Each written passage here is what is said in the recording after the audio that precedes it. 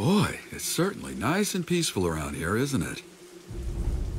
Yes. This village is no longer plagued by war or any other discord thanks to the efforts of Lord Payne. Lord Payne? Lord Payne's our leader.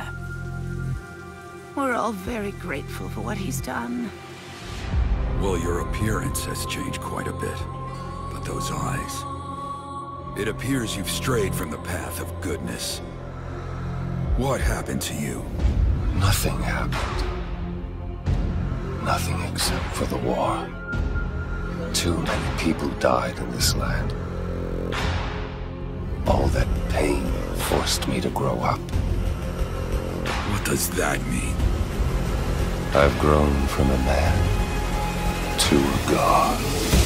Since that day, countless other comrades have fought and died in battle.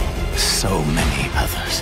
One by one, they kept dying. As long as humanity still exists, then hatred will also exist with it. There cannot be true peace, not in a world as cursed as this one. Feel pain. Contemplate pain. Accept pain. Know pain. Those who do not know pain will never understand true peace. It appears you understand a little about pain. You turned out to be a harbinger of destruction. Why go to such extremes? Because this is my form of justice. At last I'm going to put an end to this senseless, war-riddled world. This will be my sacred deed. What is he?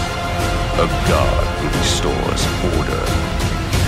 Tell me, just what is this pain you presume to speak of? You asked me why I'm doing all this. What I want is to create peace and bring about justice. And now, this world shall know pain. Further conversation will change absolutely nothing. But know this, my pain is still far greater than yours! How would you confront this hatred in order to create peace?